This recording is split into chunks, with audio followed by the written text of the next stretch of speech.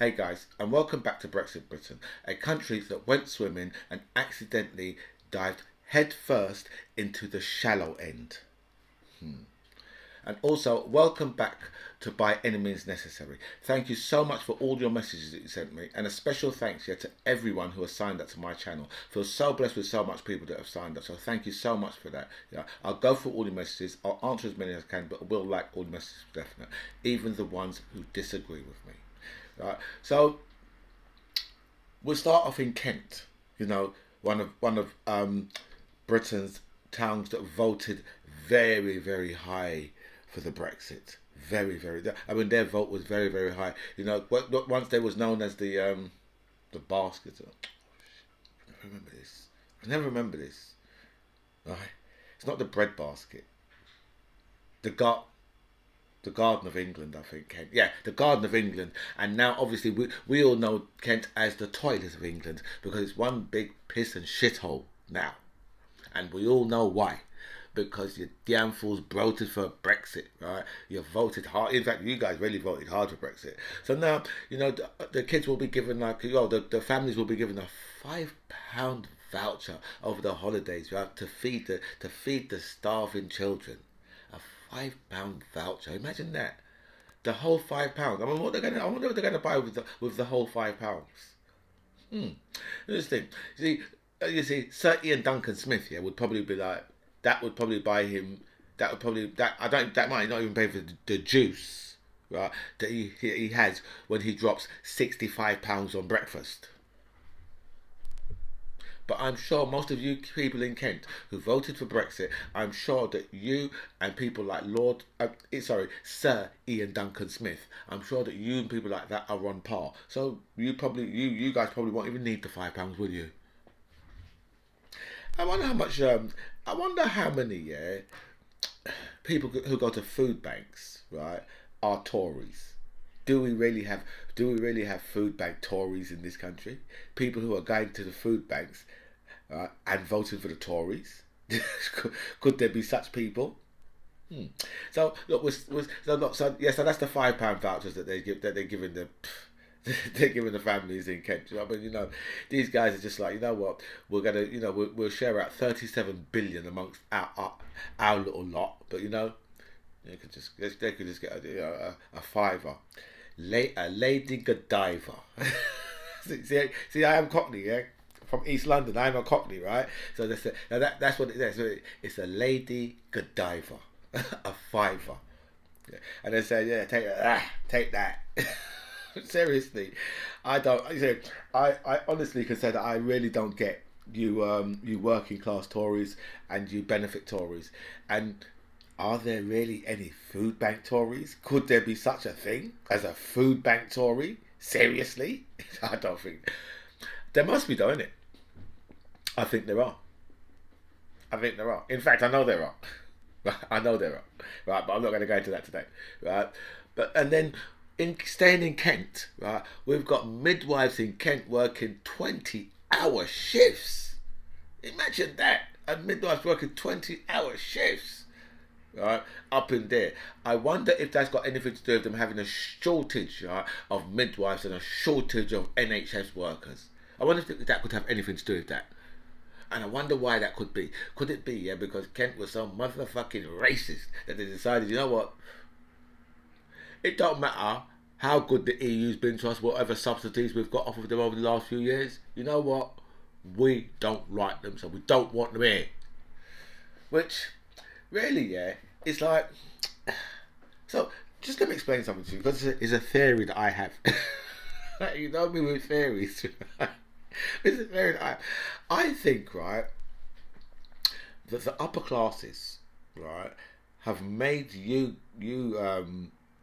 Brexiters, right? I think that the upper classes, right, have made you guys purposely get rid of as much EU members as possible, people from the EU as possible, right? And then they're setting you guys up, right, to do all of the low skill jobs, because all the low skill jobs, right, are open to British people now, right? So now you it depends on how they look at it, right? You know, it depends on how they look at the skills, right? But all your skill jobs now are opened up to the Europeans, because you know they just have to apply, right? So I don't know. They're probably going to work it. They're probably going to work it by money, right? So let's just take this for an example, right? So if the job is like, say, if the job is pays like, say, £35,000. I don't know. It might be slightly more. It might be slightly. It might be slightly more. It might be slightly less. I don't know. Right, but let's just take that for example. £35,000. Right. The job is that much. Right. Then anybody from around the world can apply for that job. Right. Whether they're from the EU or whether they're from, you know, Asia or Africa, it doesn't really matter. Right. So they can all apply for that job. Right. But now, your jobs that are low earner jobs, right? Those guys are not allowed to apply for those jobs. So, who is set up to do all those jobs, all the low paid jobs, right? Because remember, right? Remember, we've had like years of like education, education, education. So, a lot of the youngsters, yeah, have gone to university, right? So I don't know. I don't know about you guys, right? But I'm just thinking, well, I don't really think people are going to university, right, to come out and like and you know and work in like the supermarkets, or to drive lorries, or to be like kitchen porters, you know, or to pick fruit and vegetables. You know, I just don't think that these guys have gone to university to do that, right? And I don't really think that a lot of the people that are born in this country, right, nowadays, right, are really that interested in doing those type of jobs, right? You know, you're going to be very, very hard pushed to find like people born in this country, yeah, who are going to go and bend down in a field and pick fruit and vegetables. You're going to be very, very hard pushed. In fact, I just don't really think you're going to really, you know, find that much people that and I don't really think you're going to find that much people that are born in this country that are prepared to do that type of work. I mean, you know, when my parents came here, yeah, right, you know, the people of this country, they didn't want to work on the, you know, they didn't want to work on the buses, they didn't want to work on the trains, they didn't want to work in the hospitals, they didn't want to work in care for the elderly, they didn't want to do any of these type of jobs. Then that was back then, right? So you fast forward to now, right? And you know, most of the people in this country, a lot of the people in this country, like, want to work from home. They don't even want to go out to work. They want to work from home, right? You know, obviously, as you know, we as the working classes, we don't really get that option, right? But I just can't really see. I mean, I just can't really see, and this is the reason why, right? You have midwives in Kent that are doing 20 hours a day, right? Shifts, right? Just unbelievable. That's just like, you know, people can't work. You know, people can't work that. People can't. That's it's unacceptable, right? And you know, it's just it must be crippling to the body. It's got to be.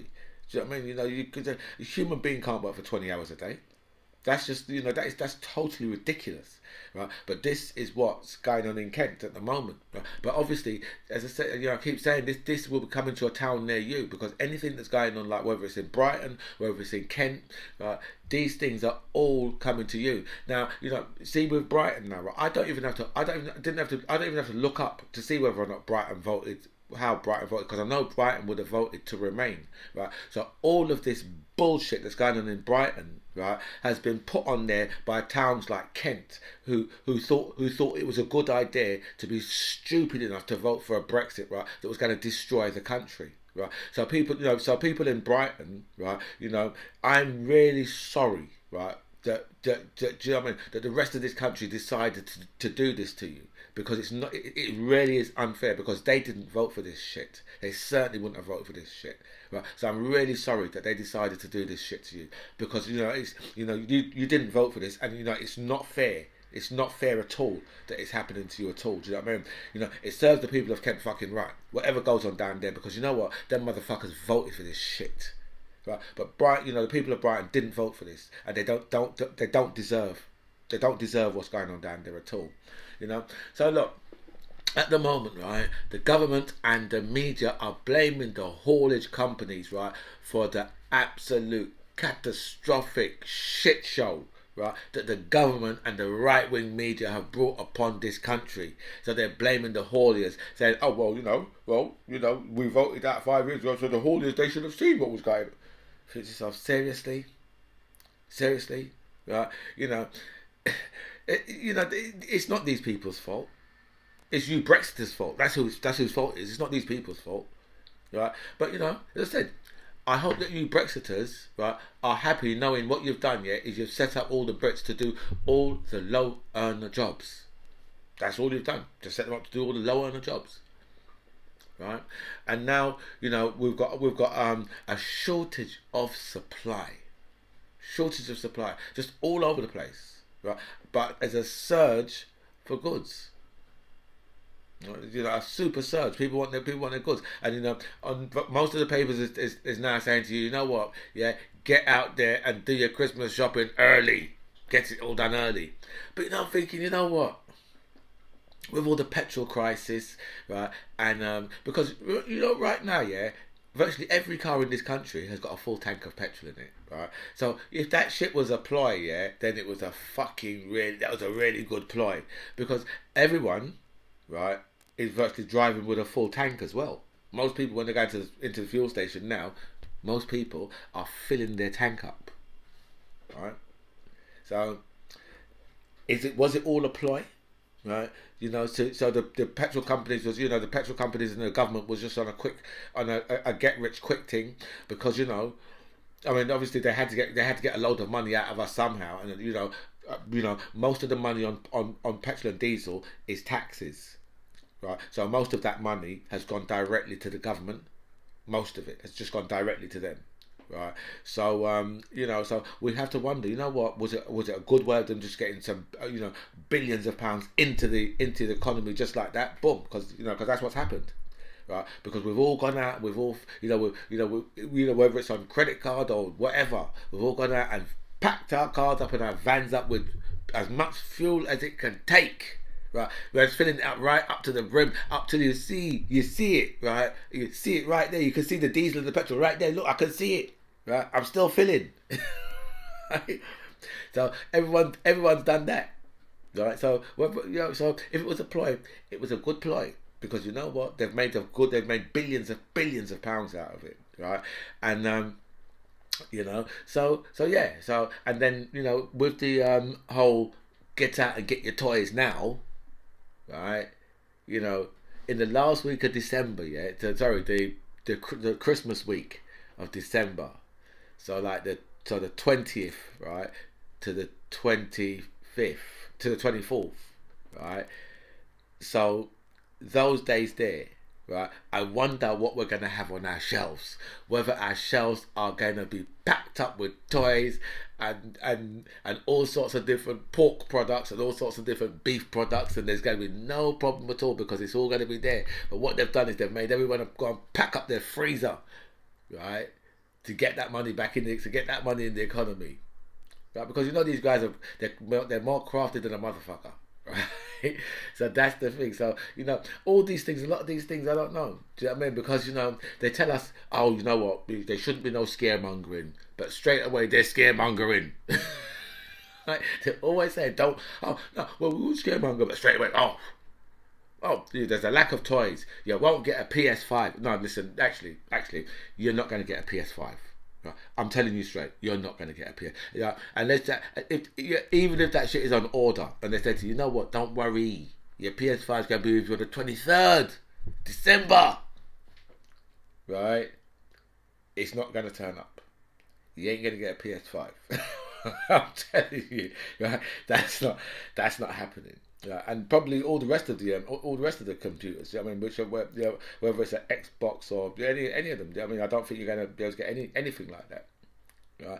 But whether or not there's going to be other stuff around. Whether or not on the 24th of December, whether there's going to be turkeys still left up in the supermarket is yet to be seen. But I know all the frozen turkeys are getting boxed out straight away. People's like, you know what?